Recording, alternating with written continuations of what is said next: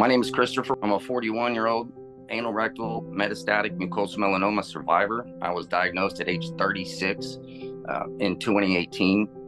I fought this disease for 18 months before getting into a clinical trial. But prior to that, was a professional new home construction manager, very avid, sports related, snowboarding, things of that nature.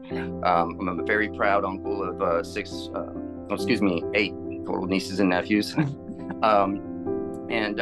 Love my family very much. And so in the beginning of 2018, I had a sweaty rectum, and I didn't know what was causing it, and I quickly ended up growing. It was a very small little lump on my rectum. I thought it was maybe possibly a zit or something like that.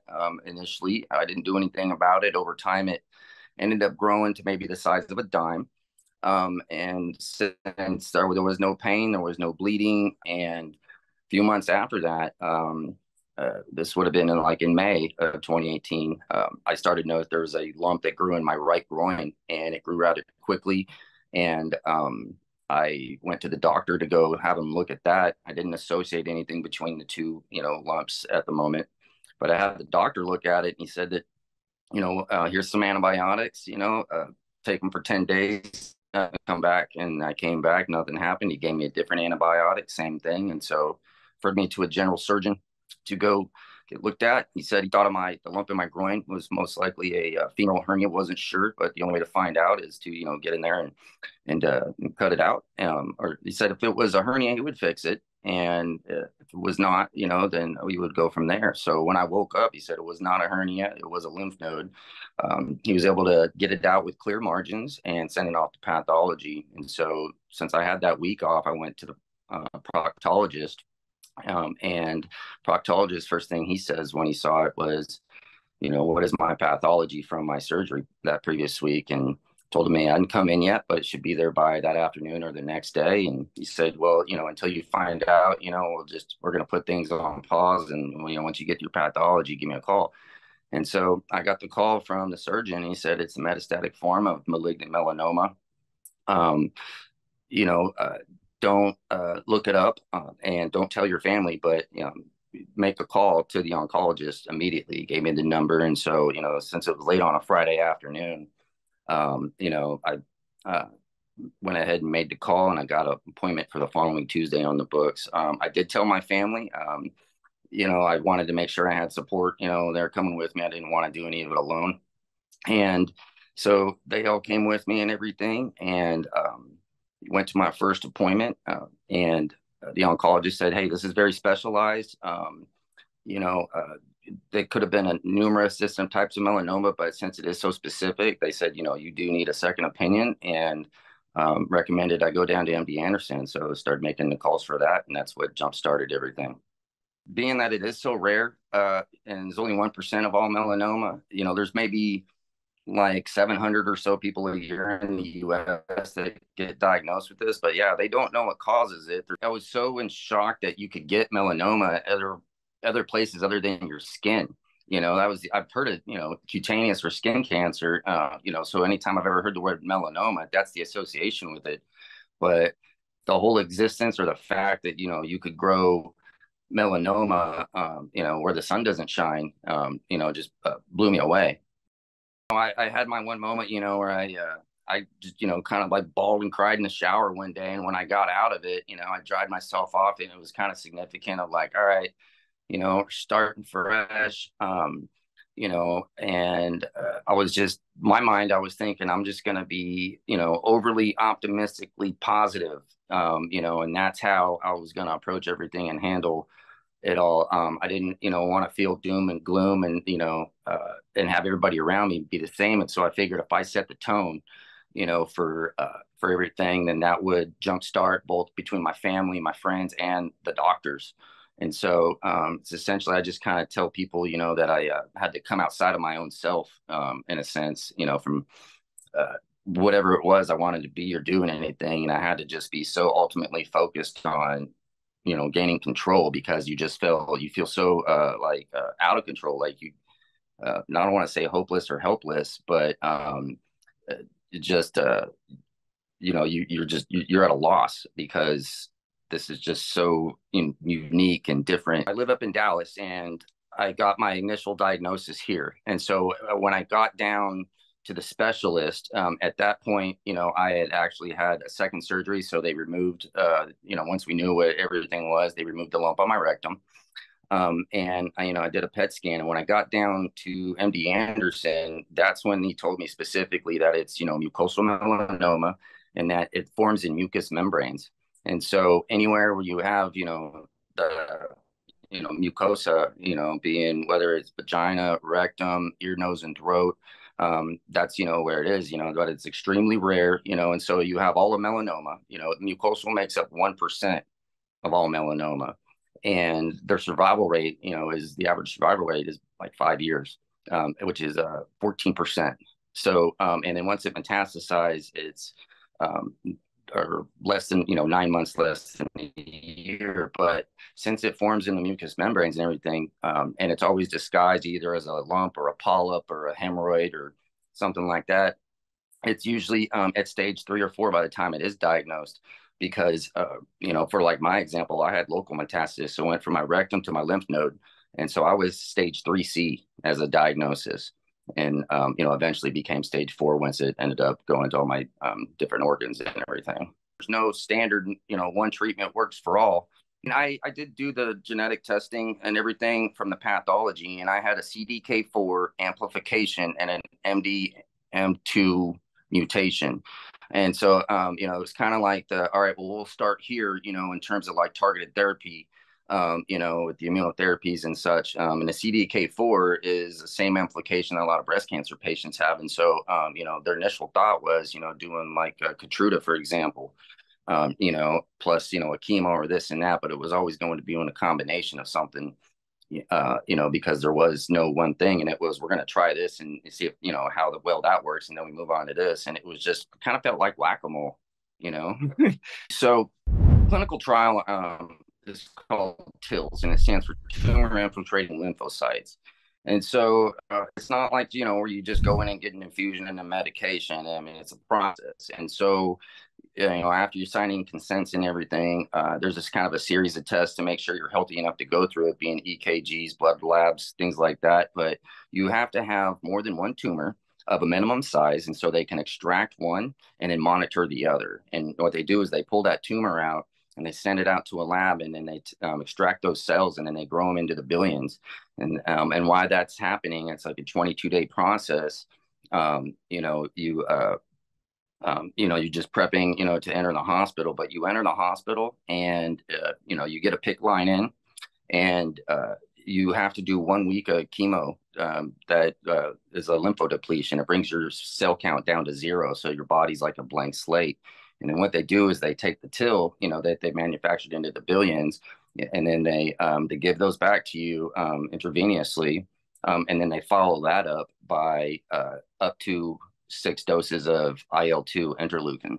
And what that does is that that like jump starts the cells to get them to go. And so, your cells in this, how I explain it to everybody, but you got to imagine that your cells and the TILs are Pac-Man, and you've got billions and billions of Pac-Man, and they give them to you, and they go throughout your body, and they eat up all the cancer, like all the dots and cherries, until they're gone.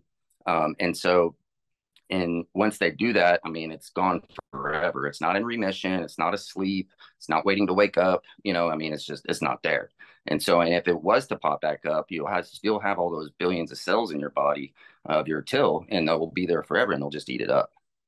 And so, yeah, it's a pretty much, from start to finish, you're looking at anywhere from like 3 to 4 week process from time you get your first surgery until you enter the hospital, and then do your week of chemo depletion and everything. But the hospital stay, for me was about 12 days, and which is a minimum amount. But, you have to definitely be there to, they basically, it's like taking the dial, turn it all the way down, and then turn it back up. So all your levels and blood counts and everything got to come back, for them to release you.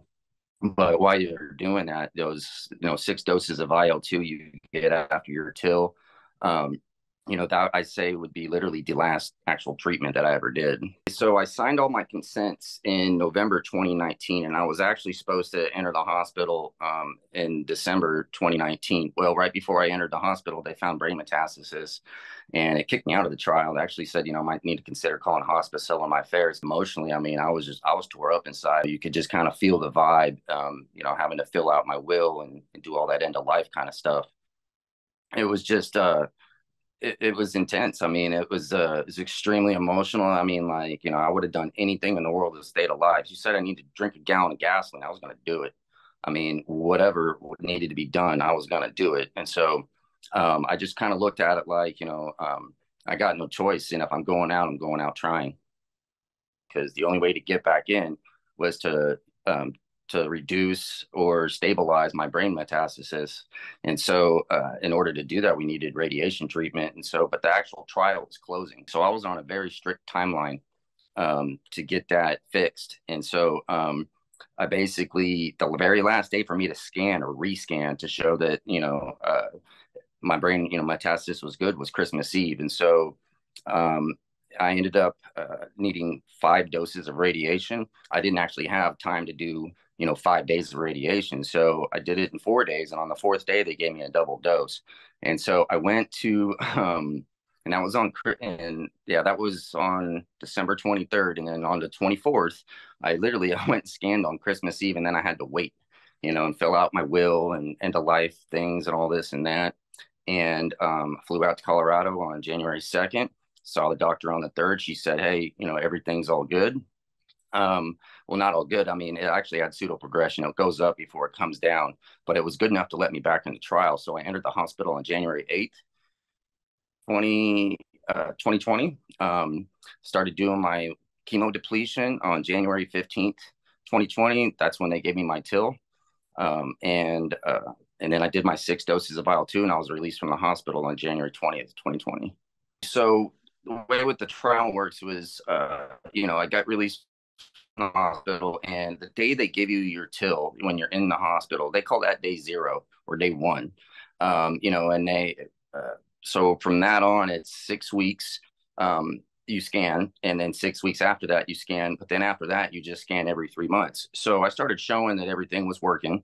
On my scans, it wasn't drastic, marks, but it was either stable or in reduction, nothing new and everything. And within less than a year, I want to say about 9 months, they started showing signs that I had a complete metabolic response. And so we followed up on my next set of scans, and, with additional PET scans along with my CTs and MRIs and everything. And in January 2021, literally like a year to the date that they told me that I was able to get back into the trial. I think it was January 3rd, but that my scans showed that I did have a complete metabolic response. Nothing lights up on a PET anymore. Everything is completely gone. There's a couple of spots, but they're necrotic and calcified. And so they use those as the markers when I still go and get scanned every 3 months. But that's all I do now, is every 3 months I go in and I get full body CTs, abdomen, pelvis, and then also a separate lead for my neck. And then I do brain MRIs. So I actually ended up having 3 surgeries to the same spot where that original lymph node in the groin was. So I have nerve damage, from my knee to my hip. You see my hair is all white and everything. The treatments and everything completely wiped everything out, and it came back like this, including my eyelashes. And so, I still have chronic pain, chronic fatigue. I deal with the immunotherapy treatments through my thyroid out, and so I have hypothyroidism. Have to take medication for that for the rest of my life. I end up having to go do sperm banking right before my first radiation in my rectum, because that was going to kill my chances for ever being able to have. So the clinical trial and all my treatments, it, completely wiped out all my melanocytes. And so as my pigment's trying to come back and everything, I'm very susceptible to sunburns. And so I have to definitely wear, UPF clothing, hats, sunglasses, but long sleeves and pants year round pretty much. And, definitely doing a lot more sunscreen than I used to. But the also the treatments, the immunotherapy treatments, I believe it was, that's what caused, I ended up having uveitis. right before I went into my clinical trial, and I developed cataracts. And so, I'd never even been to an optometrist or an eye doctor. I had perfect vision. And so I ended up having a cataract surgery and everything. But now all my sunglasses and eyeglasses, I need prescription glasses as well.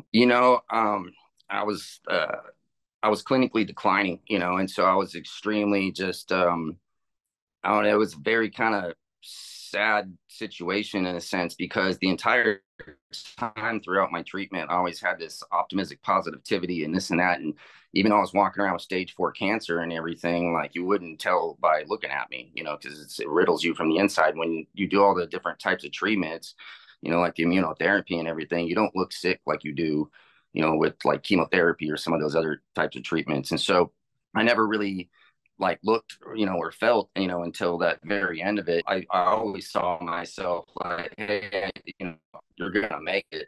You just, you can't really describe, how you're gonna do it until it's done, kind of a thing, So in my mind, I always thought I was gonna make it. I never doubted at all, that I wasn't. And as bad as everything got and hurt and everything, I still was just like, if I was going out, I was going to go out with a legacy that people wanted to talk about, because it was kind of my zone and my thought. I'd never been to an oncologist prior to this for any reason. I mean, barely even knew what it meant, and so, um, I had, 3 different organizations I worked with, and all of them, we're very receptive and everything, because I kind of came in like this bubbly, positive, like we're gonna beat this kind of attitude and the tone. And so, everybody was kind of very receptive and welcoming. Now I did, have some doctors to where, you just, some doctors, I think they're just so smart that their bedside manner, is just, their people skills are not the same, because they're in labs their whole life, you know what I mean? And so I actually had a fellow, that came and gave me my news that, I had metastasized, and I thought, I had no clue. And he came in and told me like I already knew, and so that always kind of upset me. I was just, but the doctors, I was very